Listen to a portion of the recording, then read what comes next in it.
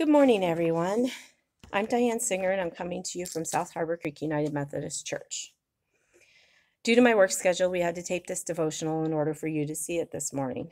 This has been a very hectic, draining week for me and my husband, Brian, and I found myself looking to God's Word this week for some energy or spiritual guidance on how to find some.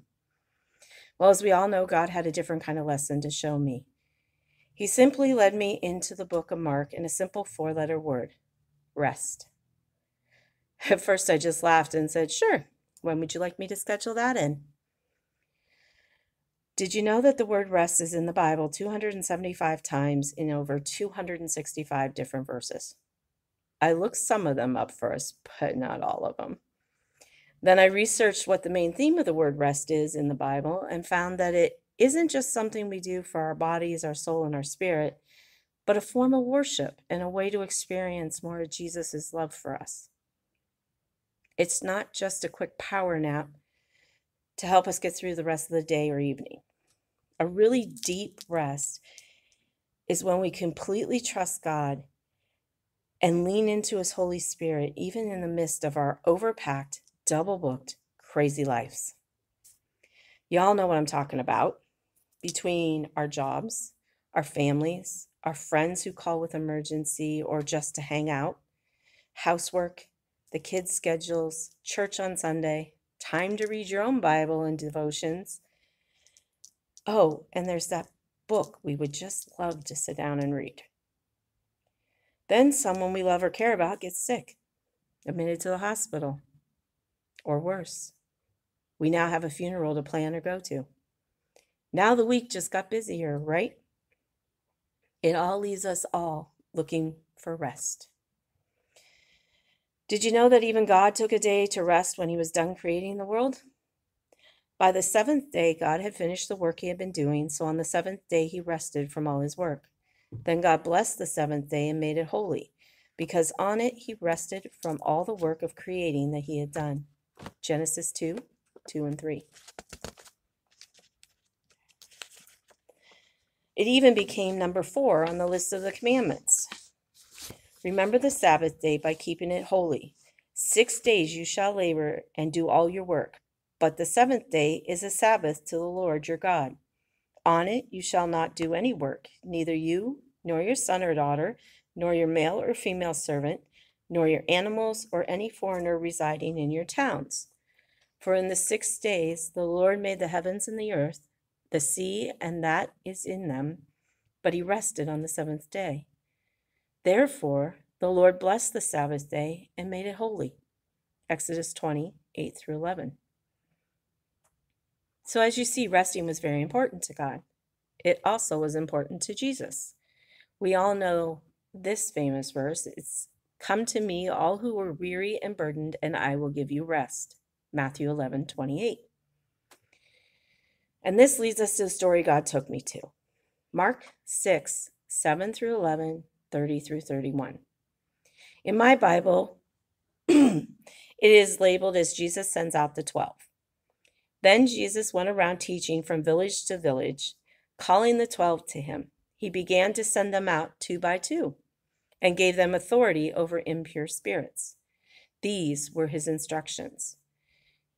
Take nothing for the journey except a staff, no bread, no bag, no money in your belts. Wear sandals, but not an extra shirt. Whenever you enter a house, stay there until you leave that town. And if any place will not welcome you or listen to you, leave that place and shake the dust off your feet as a testimony against them.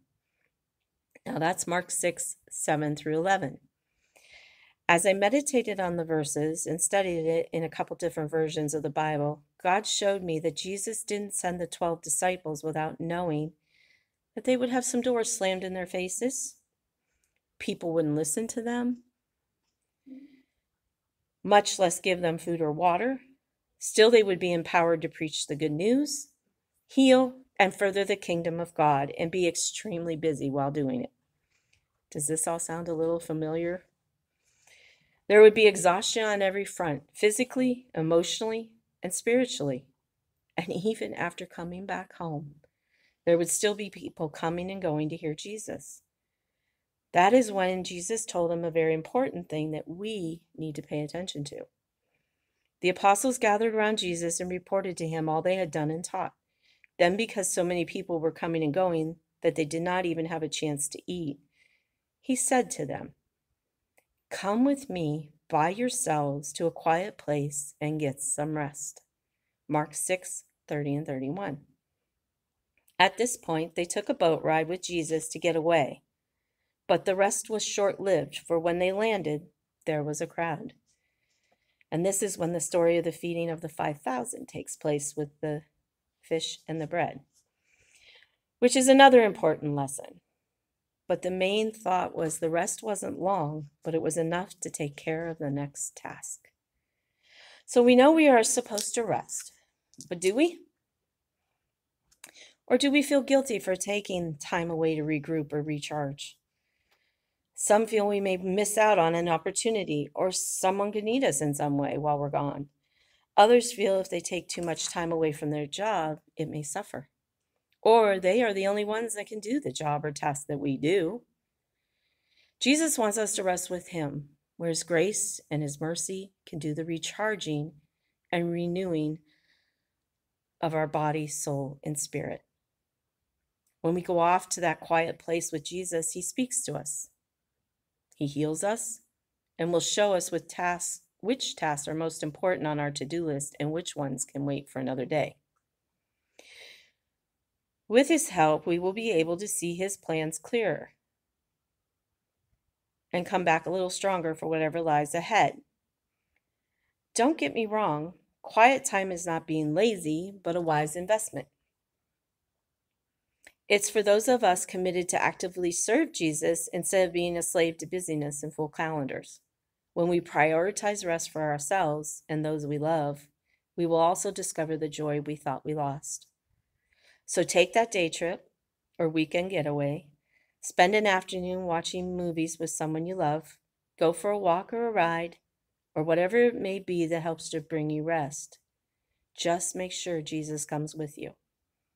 The busyness or full calendar will still be waiting there for you when you return. Only you will be rested and stronger and able to prioritize that calendar just a little bit better. You'll also be ready to face any storms of life the enemy may throw your way in the mist. There are several songs on Christian radio right now that speak to this very subject too. So if you're a person that likes music, listen to Just Breathe by Johnny Diaz. There is Just Be Held by Casting Crowns, Rest by Carrie Job, and Rest by Big Daddy Weave. Let's pray. Heavenly Father, please be with us today and help us to remember to take time to rest, completely rest in you. Show us how to put the busyness of our lives aside and focus on you, recharging and renewing our bodies, our souls, and our spirits. Give us the strength to overcome the trials of this world and do the things you have planned for us since the beginning. Help us to say no when we need to, recognizing that we don't need to lead an overpacked, double-booked, crazy life. Amen.